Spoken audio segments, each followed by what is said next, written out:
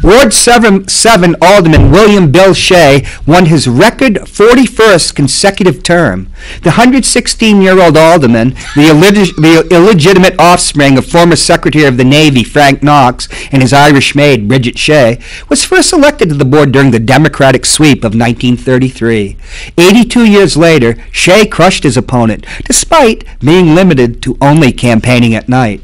Queen City citizens with long memories will remember that Shea, who was a corporal in the Yankee Division during the Great War, was stationed in Transylvania after the cessation of hostilities on November 11, 1918.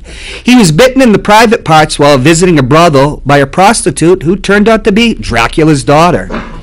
A quick-thinking patron saved Corporal Shea's life by taking him immediately to a local mohel. Now, for viewers not of the Jewish persuasion, a mohel is a ritual circumciser. Snip, snip, snip, snip.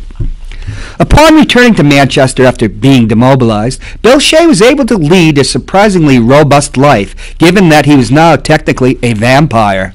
His good health reportedly was the result of blood transfusions obtained from frequent trips to the Red Cross blood bank.